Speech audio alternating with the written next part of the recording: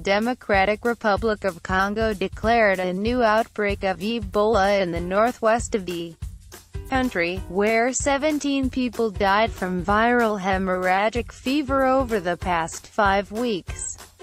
The health ministry was informed of the fatal cases near the town of Bikoro in Equator Province on May 3 and subsequently tested 5 patients suspected of carrying Ebola, it said in an emailed statement Tuesday.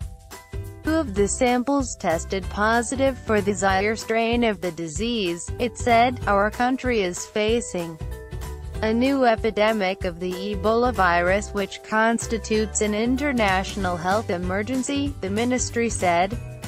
We have the human resources well trained in this matter who have always been able to quickly control previous epidemics. An Ebola outbreak in northern Equator Province in 2014 killed 49 people.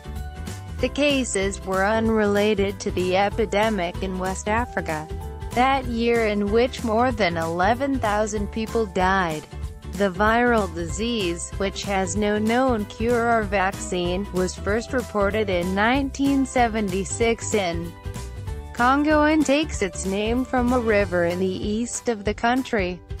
This is Congo's 9th recorded Ebola outbreak, the last of which was in 2017.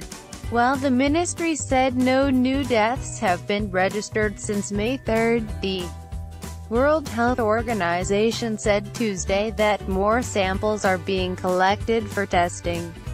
The WHO is working closely with Congo's government to rapidly scale up its operations and mobilize health partners, using the model of a successful response to the 2017 outbreak, the agency said in a statement.